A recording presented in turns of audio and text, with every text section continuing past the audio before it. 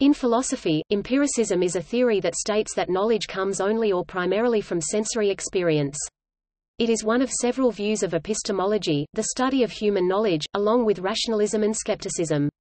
Empiricism emphasizes the role of empirical evidence in the formation of ideas, over the idea of innate ideas or traditions. However, empiricists may argue that traditions or customs arise due to relations of previous sense experiences. Empiricism in the philosophy of science emphasizes evidence, especially as discovered in experiments. It is a fundamental part of the scientific method that all hypotheses and theories must be tested against observations of the natural world rather than resting solely on a priori reasoning, intuition, or revelation. Empiricism, often used by natural scientists, says that knowledge is based on experience, and that knowledge is tentative and probabilistic, subject to continued revision and falsification. Empirical research, including experiments and validated measurement tools, guides the scientific method.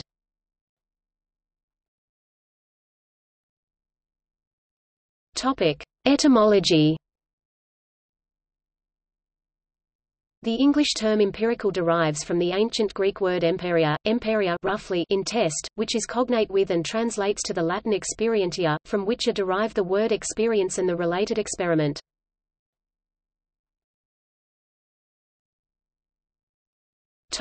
History.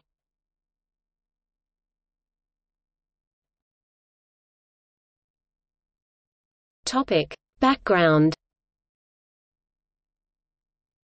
A central concept in science and the scientific method is that it must be empirically based on the evidence of the senses. Both natural and social sciences use working hypotheses that are testable by observation and experiment. The term semi-empirical is sometimes used to describe theoretical methods that make use of basic axioms, established scientific laws, and previous experimental results in order to engage in reasoned model building and theoretical inquiry. Philosophical empiricists hold no knowledge to be properly inferred or deduced unless it is derived from one's sense-based experience. This view is commonly contrasted with rationalism, which states that knowledge may be derived from reason independently of the senses. For example, John Locke held that some knowledge, e.g. knowledge of God's existence, could be arrived at through intuition and reasoning alone. Similarly, Robert Boyle, a prominent advocate of the experimental method, held that we have innate ideas. The main continental rationalists Descartes, Spinoza, and Leibniz were also advocates of the empirical, scientific method.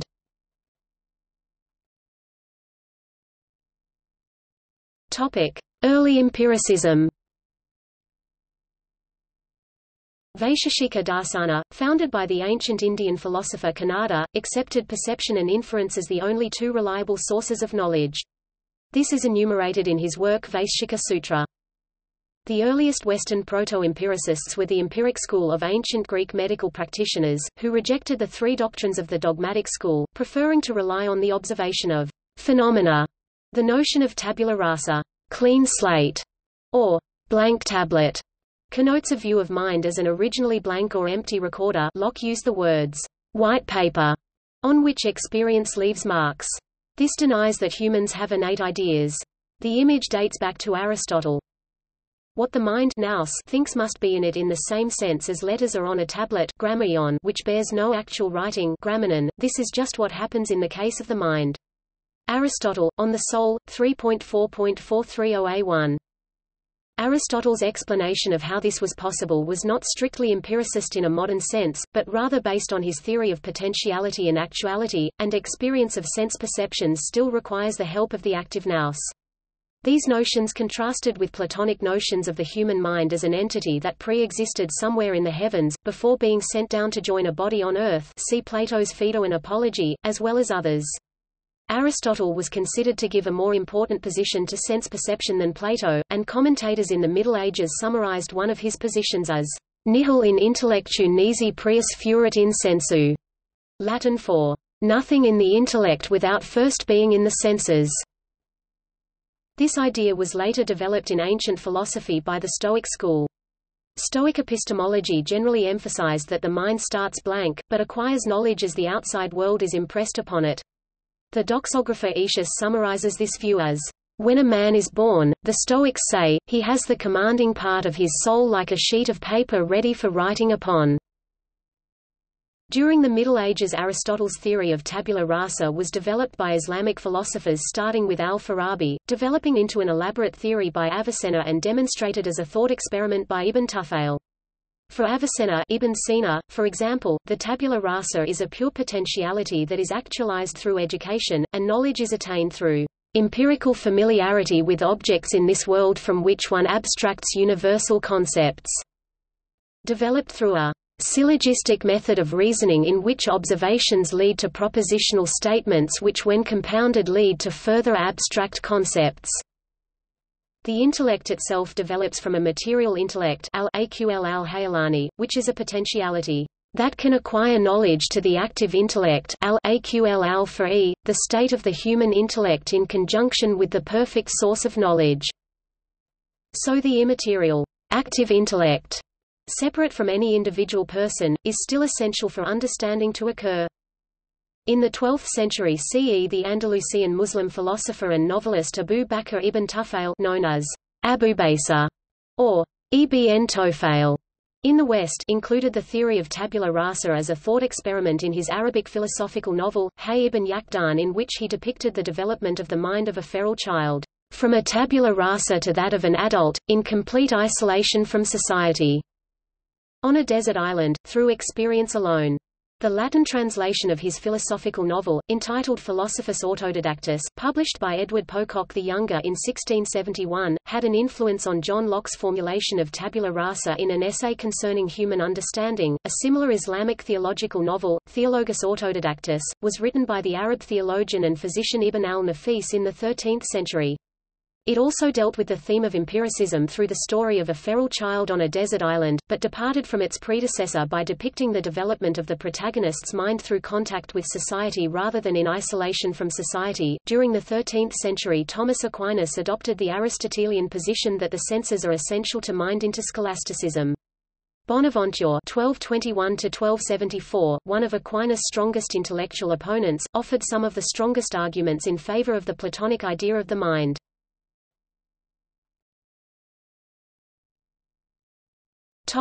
Renaissance Italy.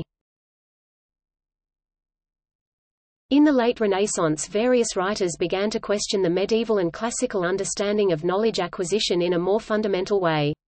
In political and historical writing, Niccolò Machiavelli and his friend Francesco Guicciardini initiated a new realistic style of writing.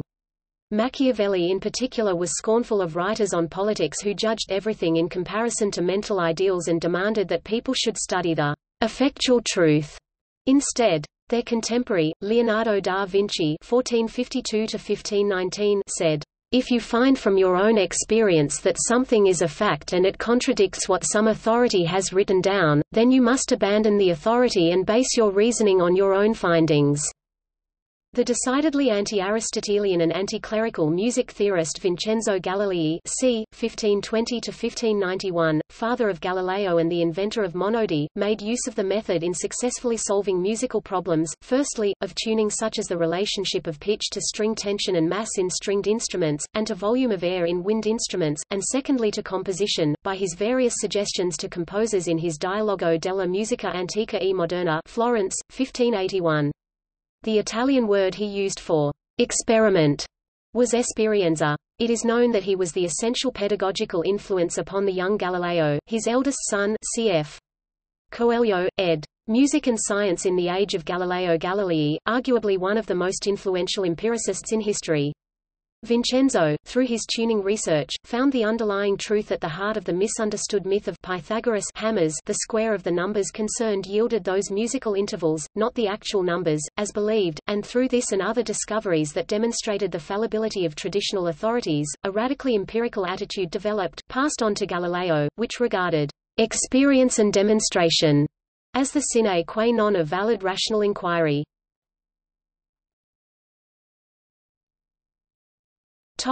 British empiricism. British empiricism, though it was not a term used at the time, derives from the 17th century period of early modern philosophy and modern science. The term became useful in order to describe differences perceived between two of its founders, Francis Bacon, described as empiricist, and René Descartes, who is described as a rationalist. Thomas Hobbes and Baruch Spinoza, in the next generation, are often also described as an empiricist and a rationalist respectively. John Locke, George Berkeley, and David Hume were the primary exponents of empiricism in the 18th century Enlightenment, with Locke being normally known as the founder of empiricism as such. In response to the early to mid-17th century continental rationalism, John Locke (1632–1704) proposed in an essay concerning human understanding (1689) a very influential view wherein the only knowledge humans can have is a posteriori, i.e., based upon experience. Locke is famously attributed with holding the proposition that the human mind is a tabula rasa, a blank tablet, in Locke's words, white paper, on which the experiences derived from sense impressions as a person's life proceeds are written. There are two sources of our ideas, sensation and reflection. In both cases, a distinction is made between simple and complex ideas. The former are unanalyzable, and are broken down into primary and secondary qualities. Primary qualities are essential for the object in question to be what it is. Without specific primary qualities, an object would not be what it is. For example, an apple is an apple because of the arrangement of its atomic structure. If an apple was structured differently, it would cease to be an apple. Secondary qualities are the sensory information we can perceive from its primary qualities. For example, an apple can be perceived in various colors, sizes, and textures, but it is still identified as an apple. Therefore, its primary qualities dictate what the object essentially is, while its secondary qualities define its attributes. Complex ideas combine simple ones, and divide into substances, modes, and relations. According to Locke, our knowledge of things is a perception of ideas that are in accordance or discordance with each other, which is very different from the quest for certainty of Descartes. A generation later, the Irish Anglican bishop, George Berkeley (1685–1753), determined that Locke's view immediately opened a door that would lead to eventual atheism. In response to Locke, he put forth in his treatise concerning the principles of human knowledge 1710 an important challenge to empiricism in which things only exist either as a result of their being perceived, or by virtue of the fact that they are an entity doing the perceiving. For Berkeley, God fills in for humans by doing the perceiving whenever humans are not around to do it. In his text Alciphron, Berkeley maintained that any order humans may see in nature is the language or handwriting of God. Berkeley's approach to empiricism would later come to be called subjective idealism. The Scottish philosopher David Hume (1711–1776) responded to Berkeley's criticisms of Locke, as well as other differences between early modern philosophers, and moved empiricism to a new level of skepticism. Hume argued in keeping with the empiricist view that all knowledge derives from sense experience, but he accepted that this has implications not normally acceptable to philosophers. He wrote, for example, Locke divides all arguments into demonstrative and probable. On this view, we must say that it is only probable that all men must die or that the sun will rise tomorrow, because neither of these can be demonstrated. But to conform our language more to common use, we ought to divide arguments into demonstrations, proofs, and probabilities. By proofs meaning arguments from experience that leave no room for doubt or opposition, and I believe the most general and most popular explication of this matter, is to say, see Mr. Locke, Chapter of Power, that finding from experience, that there are several new productions in matter, such as the motions and variations of body, and concluding that there must somewhere be a power capable of producing them, we arrive at last by this reasoning at the idea of power and efficacy. But to be convinced that this explication is more popular than philosophical, we need but reflect on two very obvious principles. First, that reason alone can never give rise to any original idea, and secondly, that reason, as distinguished from experience, can never make us conclude, that a cause or productive quality is absolutely requisite to every beginning of existence. Both these considerations have been sufficiently explained, and therefore shall not at present be any farther insisted on. Hume divided all of human knowledge into two categories, relations of ideas and matters of fact. See also Kant's analytic synthetic distinction. Mathematical and logical propositions, e.g., that the square of the hypotenuse is equal to the sum of the squares of the two sides, are examples of the first, while propositions involving some contingent observation of the world, e.g., the sun rises in the east, are examples of the second. All of people's ideas, in turn, are derived from their impressions. For Hume, an impression corresponds roughly with what we call a sensation. To remember or to imagine such impressions is to have an idea. Ideas are therefore the faint copies of sensations. Hume maintained that no knowledge, even the most basic beliefs about the natural world, can be conclusively established by reason. Rather, he maintained, our beliefs are more a result of accumulated habits, developed in response to accumulated sense experiences. Among his many arguments, Hume also added another important slant to the debate about scientific method, that of the problem of induction. Hume argued that it requires inductive reasoning to arrive at the premises for the principle of inductive reasoning, and therefore the justification for inductive reasoning is a circular argument. Among Hume's conclusions regarding the problem of induction is that there is no certainty that the future will resemble the past. Thus, as a simple instance posed by Hume, we cannot know with certainty by inductive reasoning that the sun will continue to rise in the east, but instead come to expect it to do so because it has repeatedly done so in the past. Hume concluded that such things as belief in an external world and belief in the existence of the self were not rationally justifiable. According to Hume, these beliefs were to be accepted nonetheless because of their profound basis in instinct and custom. Hume's lasting legacy, however, was the doubt that his skeptical arguments cast on the legitimacy of inductive reasoning, allowing many skeptics who followed to cast similar doubt.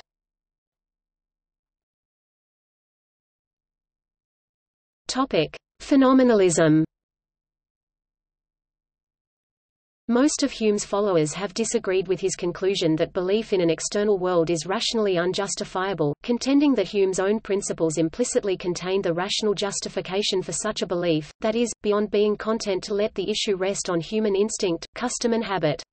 According to an extreme empiricist theory known as phenomenalism, anticipated by the arguments of both Hume and George Berkeley, a physical object is a kind of construction out of our experiences. Phenomenalism is the view that physical objects, properties, events, whatever is physical, are reducible to mental objects, properties, events. Ultimately, only mental objects, properties, events, exist. Hence the closely related term subjective idealism. By the phenomenalistic line of thinking, to have a visual experience of a real physical thing is to have an experience of a certain kind of group of experiences. This type of set of experiences possesses a constancy and coherence that is lacking in the set of experiences of which hallucinations, for example, are a part. As John Stuart Mill put it in the mid-19th century, matter is the permanent possibility of sensation. Mill's empiricism went a significant step beyond Hume in still another respect, in maintaining that induction is necessary for all meaningful knowledge including mathematics. As summarized by D.W. Hamlin, Mill claimed that mathematical truths were merely very highly confirmed generalizations from experience, mathematical inference, generally conceived as deductive and a priori in nature, Mill set down as founded on induction. Thus, in Mill's philosophy there was no real place for knowledge based on relations of ideas. In his view, logical and mathematical necessity is psychological, we are merely unable to conceive any other possibilities than those that logical and mathematical propositions assert. This is perhaps the most extreme version of empiricism known, but it has not found many defenders. Mill's empiricism thus held that knowledge of any kind is not from direct experience but an inductive inference from direct experience. The problems other philosophers have had with Mill's position center around the following issues. Firstly, Mill's formulation encounters difficulty when it describes what direct experience is by differentiating only between actual and possible sensations. This misses some key discussion concerning conditions under which such groups of permanent possibilities of sensation might exist in the first place. Berkeley put God in that gap. The phenomenalists, including Mill, essentially left the question unanswered. In the end, lacking an acknowledgement of an aspect of reality that goes beyond mere possibilities of sensation, such a position leads to a version of subjective idealism. Questions of how floor beams continue to support a floor while unobserved, how trees continue to grow while unobserved and untouched by human hands, etc., remain unanswered, and perhaps unanswerable in these terms. Secondly, Mill's formulation leaves open the unsettling possibility that the gap-filling entities are purely possibilities and not actualities at all. Thirdly, Mill's position, by calling mathematics merely another species of inductive inference, misapprehends mathematics. It fails to fully consider the structure and method of mathematical science, the products of which are arrived at through an internally consistent deductive set of procedures which do not, either today or at the time Mill wrote, fall under the agreed meaning of induction. The phenomenalist phase of post-Humean empiricism ended by the 1940s, for by that time it had become obvious that statements about physical things could not be translated into statements about actual and possible sense data. If a physical object statement is to be translatable into a sense data statement, the former must be at least deducible from the latter.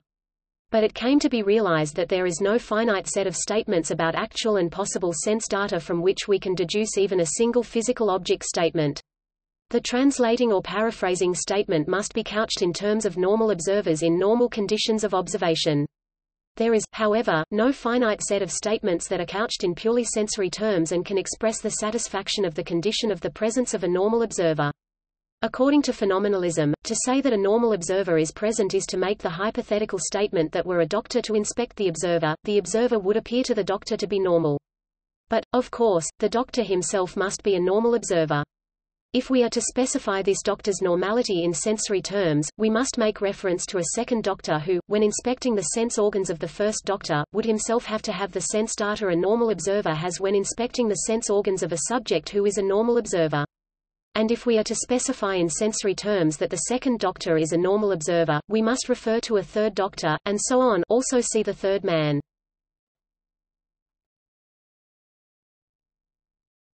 Topic: Logical empiricism. Logical empiricism, also logical positivism or neopositivism, was an early 20th-century attempt to synthesize the essential ideas of British empiricism, e.g. a strong emphasis on sensory experience as the basis for knowledge, with certain insights from mathematical logic that had been developed by Gottlob Frege and Ludwig Wittgenstein. Some of the key figures in this movement were Otto Neurath, Moritz Schlick and the rest of the Vienna Circle, along with A.J. Ayer, Rudolf Carnap and Hans Reichenbach. The neopositivists subscribed to a notion of philosophy as the conceptual clarification of the methods, insights and discoveries of the sciences. They saw in the logical symbolism elaborated by Frege (1848–1925) and Bertrand Russell (1872–1970) a powerful instrument that could rationally reconstruct all scientific discourse into an ideal, logically perfect, language that would be free of the ambiguities and deformations of natural language. This gave rise to what they saw as metaphysical pseudo-problems and other conceptual confusions. By combining Frege's thesis that all mathematical truths are logical with the early Wittgenstein's idea that all logical truths are mere linguistic tautologies, they arrived at a twofold classification of all propositions, the analytic a priori and the synthetic a posteriori. On this basis, they formulated a strong principle of demarcation between sentences that have sense and those that do not, the so-called verification principle. Any sentence that is not purely logical, or is unverifiable is devoid of meaning. As a result, most metaphysical, ethical, aesthetic and other traditional philosophical problems came to be considered pseudo-problems. In the extreme empiricism of the neopositivists—at least before the 1930s, any genuinely synthetic assertion must be reducible to an ultimate assertion or set of ultimate assertions that expresses direct observations or perceptions. In later years, Carnap and Neurath abandoned this sort of phenomenalism in favor of a rational reconstruction of knowledge into the language of an objective spatio-temporal physics.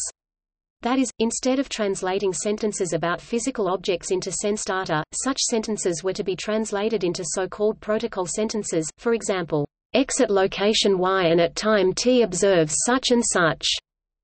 The central theses of logical positivism, verificationism, the analytic-synthetic distinction, reductionism, etc. came under sharp attack after World War II by thinkers such as Nelson Goodman, W.V. Quine, Hilary Putnam, Karl Popper, and Richard Rorty. By the late 1960s, it had become evident to most philosophers that the movement had pretty much run its course, though its influence is still significant among contemporary analytic philosophers such as Michael Dummett and other anti-realists.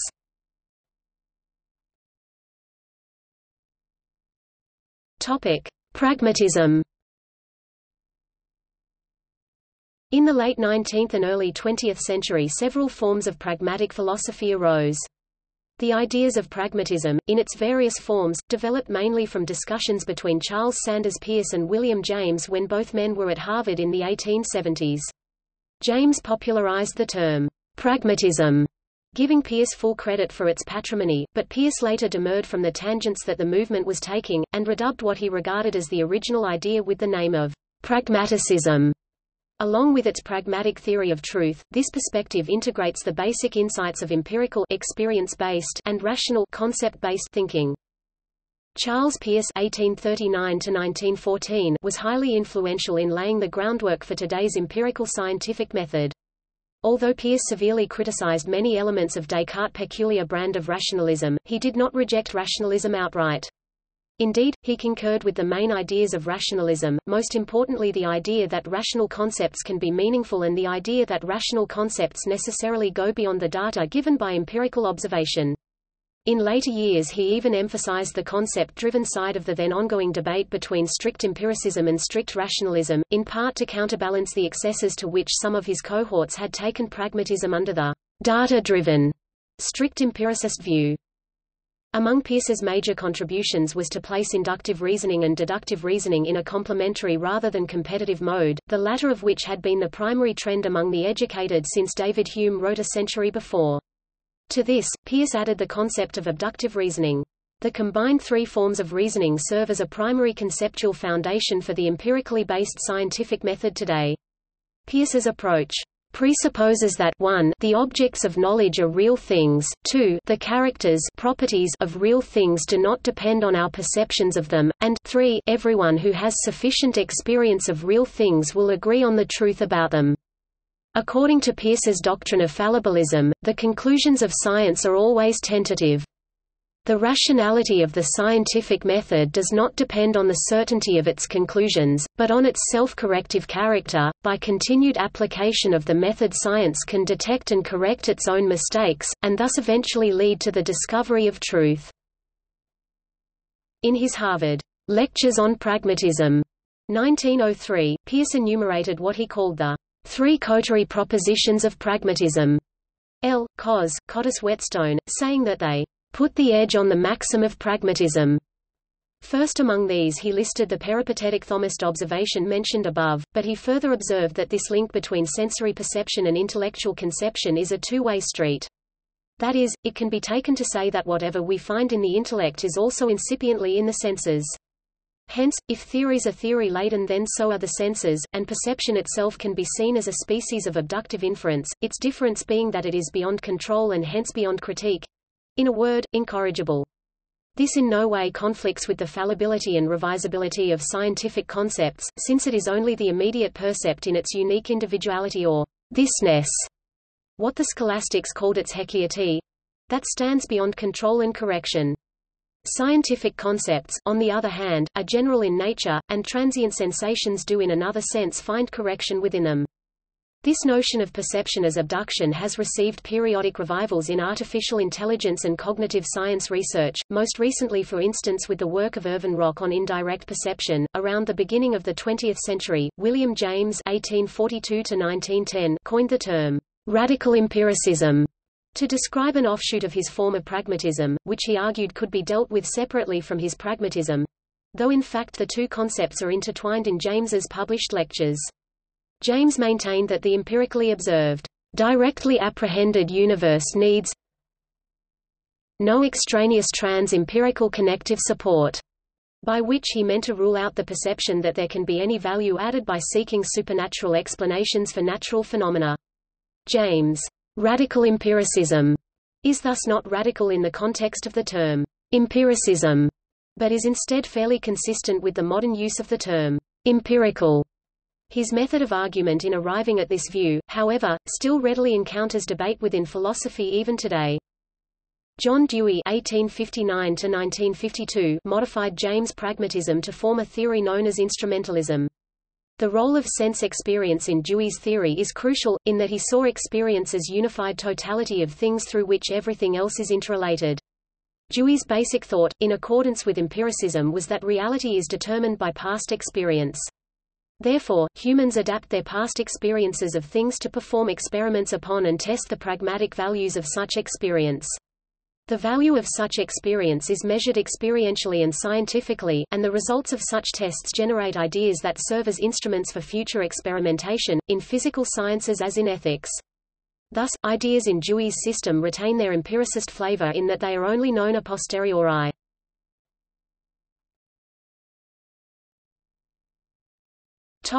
See also Abstract empiricism, concept empiricism, empirical formula, empirical idealism, empirical realism, empirical relationship, empirical research, feminist empiricism, ground truth, history of scientific method, inquiry, Kantian empiricism, materialism and empiricism, natural philosophy, naturalism, objectivity, psychological nativism, quasi-empirical method, sensualism, sextus empiricus, transcendental empiricism. Two dogmas of empiricism. Endnotes